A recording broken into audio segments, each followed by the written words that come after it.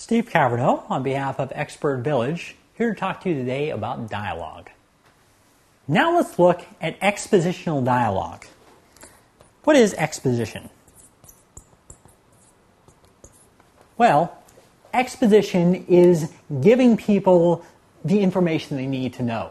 A lot of this is probably the status quo stuff that we talked about in the plot outline. Status quo. What are we trying to say about status quo? Well, status quo is what happens when we first start the show. So some of this stuff might need to be known. If there's a war going on, we need to know about the war. But we can reveal this in different ways. It's always good to not reveal this on the fly, in just someone coming on and saying it. Do you want to have it revealed in the dialogue? So instead of having exposition with two soldiers hanging out and talking about how rough the war has been and how the battle's been, even on stage you can have those soldiers in the midst of a conflict. Maybe they're hiding from enemy.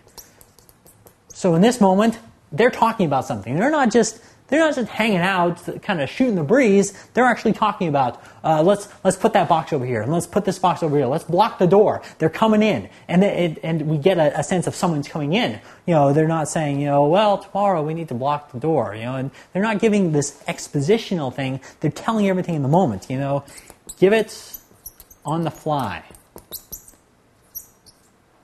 So if you have, you kind of have to just throw things out and kind of build that world. If you're doing a police procedural, if you're doing something like that, you want to have them come in and say, the blood samples are tainted, or there was a gruesome scene, or that's kind of expositional. Whereas if you say I found a finger on the couch and the blood was running down and things like that, that kind of gives you more